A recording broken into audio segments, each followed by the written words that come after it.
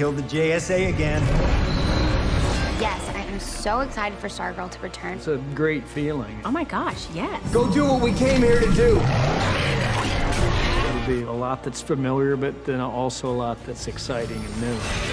Last season, it ended with a giant battle between the ISA and the JSA. Everyone in our group sort of suffers their own personal losses. No more Dr. Midnight. Beth Chapel's goggles were completely shattered. I watched Henry die, and now I'm gonna watch you die. Yolanda killed Brainwave, and it's kind of eating me alive.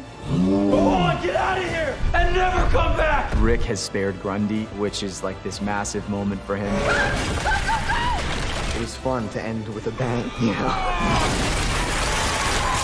Does this mean I get to be in the JSA? His dad was killed at the hands of the JSA, which Cameron is unaware of. I mean, think about what that would do to him.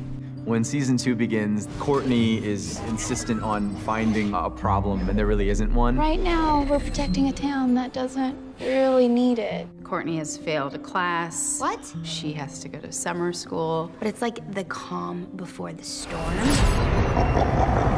At the end of the season, Cindy finds a black diamond that holds a very dark entity. Eclipso. He is pure evil. I am ready to serve you. Yes.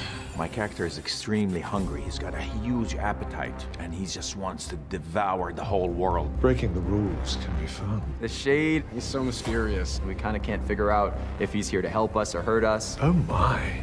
I hope I have enough biscuits. This new season takes a crazy turn. Every time we get a new script, I'm like, do I die in this episode? It's kind of like a worst nightmare situation. Stay out of my way.